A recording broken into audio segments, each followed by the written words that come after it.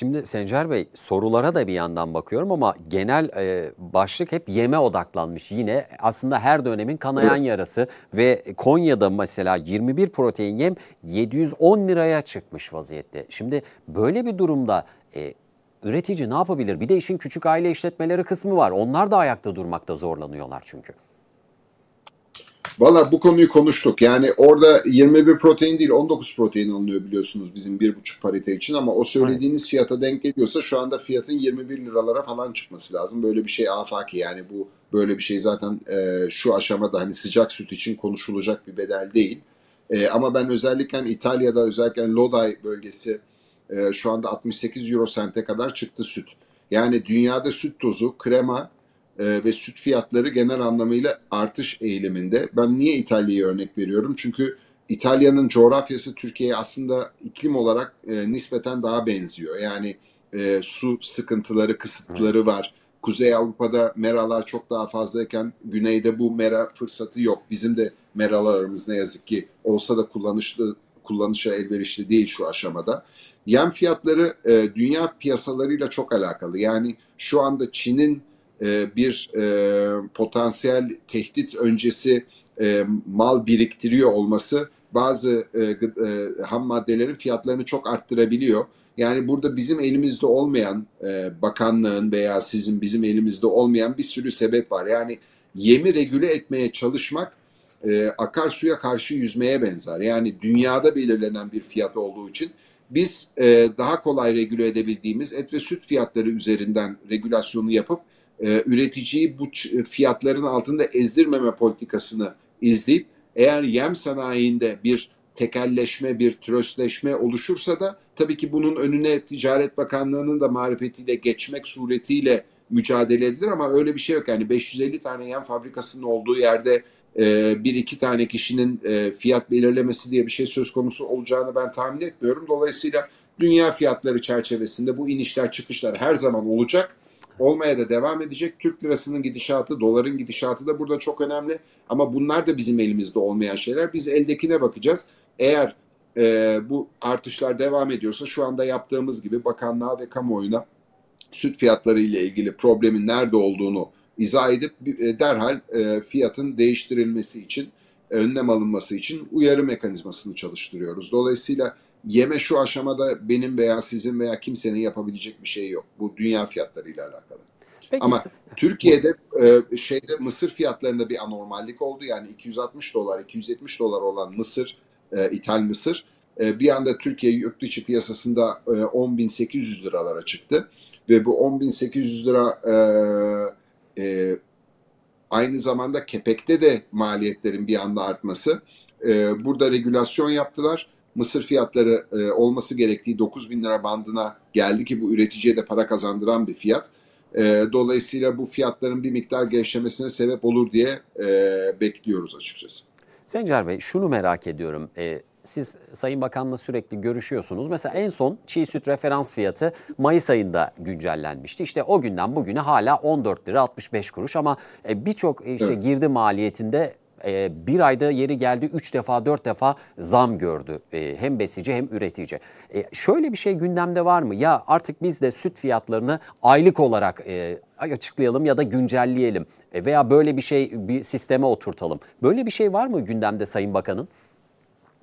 Hayır, yok, çünkü bu zaten daha önce konuşulmuş bir konuydu ve biliyorsunuz Ulusal Süt Konseyi'nde Bakan Bey'in de kendi açıklaması var bu konuyla ilgili. 2 tane kritik konu var söylediği. Bir, biz artık üreticinin bir daha zararına üretim yapıp ineklerini kesip bu kötü bu et sarmalına bir daha ben bu ülkenin girmesine göz yummayacağım. Ne gerekiyorsa bununla ilgili mücadelemi vereceğim demişti. Evet. Artı fiyatların 3 ayda bir revize olmasının konusunda antat kalınmıştı. Nitekim Mayıs ayından sonra Ağustos ayında da yeniden bir gıda komitesi toplantısında süt fiyatlarının sabit bırakılması yönünde bir karar vardı ki bu o ay zaten sütteki fazlalıktan kaynaklı, yani arz talep dengesinden dolayı da daha da arttırmak piyasada fiilen uygulanabilir bir işlem olmayacaktı. Yani siz ne dersiniz deyin, piyasası kaldırmadığı zaman fiyat aşağıda kalıyor. Bu sefer daha büyük problemlerle karşılaşıyor piyasa. Dolayısıyla ama O dönemde de zamlar nispeten azdı. Yeme çok oynaklık yoktu yem fiyatlarında Mayıs-Ağustos arasında. Bu son bir ay içerisinde yem fiyatlarındaki yukarı yönlü trend hızlı bir şekilde gelişti.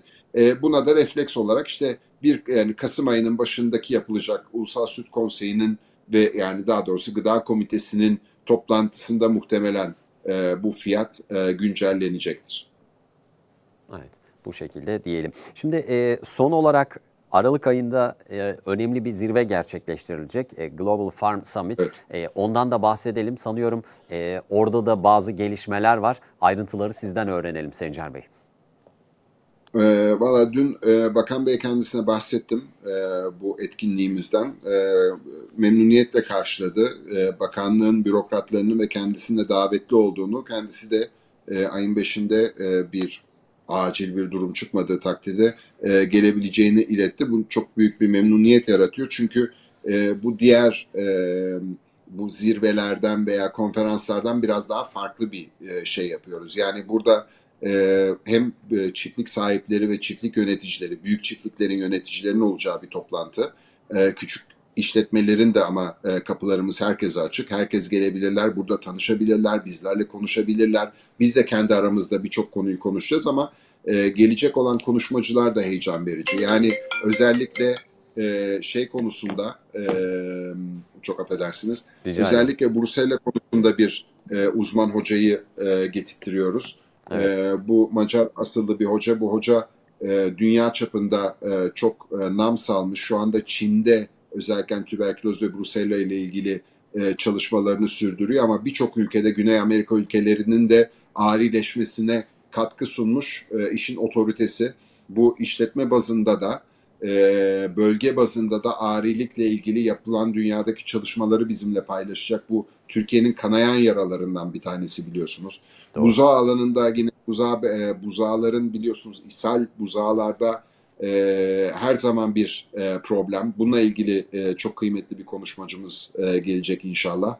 Ve bunun dışında bir sürü farklı konularda ama daha böyle ihtisas yani gerçekten hani bundan önceki Boğaziçi Üniversitesi'ndeki konuşmalar gibi daha da teknik detaylara girildiği bir de küçük toplantı odalarımız da var. Yani mesela diyelim ki bir hocayla çok özel konuşmak istiyor. Mesela atıyorum bir hastalıkla ilgili nasıl başa çıkacağıyla ilgili orada birebir de bu insanlarla konuşup toplantı yapma fırsatı bulacak insanlar. Yani orası böyle bir panayırdan ziyade harıl harıl çalışmaların yapıldığı, insanların konularla ilgili, sektörle ilgili bilgi alışverişinde bulunduğu ve aynı zamanda zihnimizi de doyuracak bir toplantı ortamı olacak. Ortamda yani Hektaş'ın bu farm tesisi gerçekten Orhan Gazi'deki ben böyle bir şeyin Türkiye'de olduğunu bilmiyordum. İnanın muazzam bir tesis. Yani OYAK grubunun tam bir askeri disiplinle yürütülen Türkiye'nin belki dünyanın en güzel işletmelerinden bir tanesinde olacak. Orayı da insanların görmesi, orada insanların vizyonunun değişmesi açısından, Türkiye'de bunların mümkün olduğunu görmeleri açısından çok kıymetli. Bir önceki gün gelenler benim çiftliğime ziyaretler olacak. Yani Feyz çiftliğini merak edenlerin gelip ayın 4'ünde yanlış hatırlamıyorsam bizim çiftliğimizi de gezebilecekleri. Biz de biliyorsunuz yani hiçbir şey gizli değil. Ben rasyonumdan tutun yaptığım her işi paylaşıyorum. İyisiyle kötüsüyle gelsinler, görsünler, merak edenler. Hani biyogüvenlik önlemleri alınacaktır ama onun haricinde benimle de görüşebilirler, sorularını sorabilirler. Belki orada görecekleri bir şeyden bir farkındalık yaratabiliriz, bir şeyleri değiştirmeyi başarabiliriz. Dolayısıyla çok dolu bir aslında 3 gün diyelim. 4'ü, 5'i ve 6'sını da geçireceğiz. Herkes de gelsin, buyursun. Kayıtlarda devam ediyor değil mi Sencer Bey? Onu da hatırlatalım izleyicilerimize.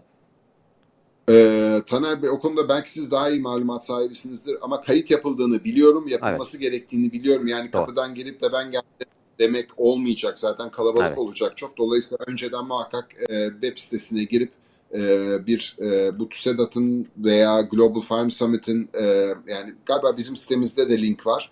Evet. Agro TV'de link var mı emin değilim. Vardır muhakkak ama Global Farm Summit'in kendi web sitesine girebilirsiniz. Oradan muhakkak kayıt yaptırın. Hem programı görün hem konuşmacıları birazcık görebilirsiniz. Hem de evet yani sizden haberdar olmamız lazım geleceğinizden. Yoksa organizasyonu yapmak bir ayrı zor olacak. Doğru. Bunu özellikle belirtmek istedim çünkü sonrasında sitem edenler olabilir. İşte ya biz geldik içeri almadılar giremedik noktasında mutlaka etkinliğin sitesinden giriş yapıp kayıt yaptırmanız gerekiyor. Ki evet, arkadaşlarım da beni uyarıyor. Bizim de yine Agro TV'nin sosyal medya hesaplarından da düzenli olarak paylaşılıyormuş. Onun da bilgisini verelim Sencer Bey. Ekleyeceğiniz bir şey varsa alalım. Buyurun. Ben de paylaşacağım sosyal medyamdan. Yani ben üreticilere özellikle iki konu hakkında çok önemsiyorum. Bir, biz daha verimli üretmek zorundayız. Bunu yapabilmemiz için bilgiye ihtiyacımız var. Bunun için ıslaha ihtiyacımız var ve bunun için adil fiyat politikalarına ihtiyacımız var. Biz sivil toplum liderleri olarak görevimiz üreticilerin sesini en üst mertebede doğru yerlerde doğru bir şekilde temsil edip duyurmak.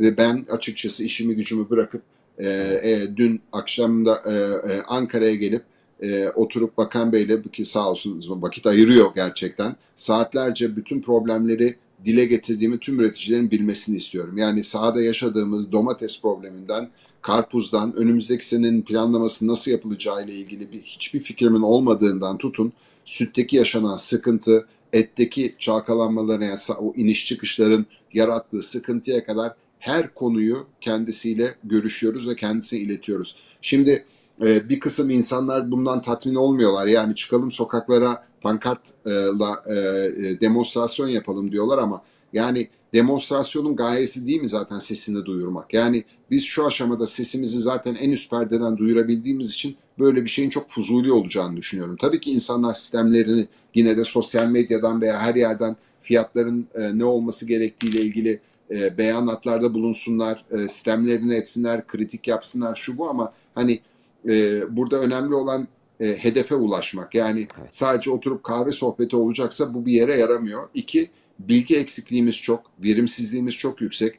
Farm Summit burada bence progresif diye tabir edilen yani İngilizce'de ilerikçi, yenilikçi üreticilere özellikle gençler için büyük bir fırsat.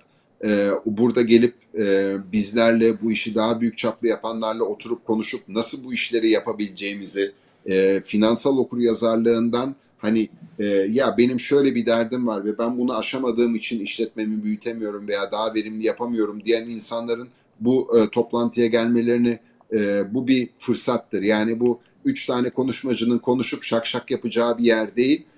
Bu gerçekten hani işin teknik tarafının da konuşulduğu bir organizasyon olacak ve Türkiye'de ilk defa ben böyle bir şeye şahit oluyorum. Çok heyecanlıyım. Evet, biz de heyecanlıyız. Merakla bekliyoruz. Üreticiler de merakla bekliyor. Eminim çok güzel bir iş çıkacak ortaya ve gün sonunda oradan alacağımız bilgilerle bambaşka bir alana doğru evrileceğiz. Umudumuz bu yönde.